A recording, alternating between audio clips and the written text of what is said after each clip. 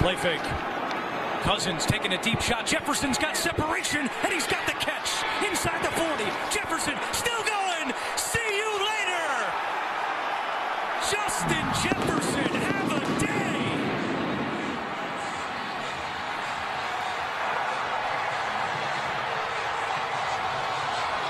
His first NFL touchdown, and that'll be on the highlight reel for years.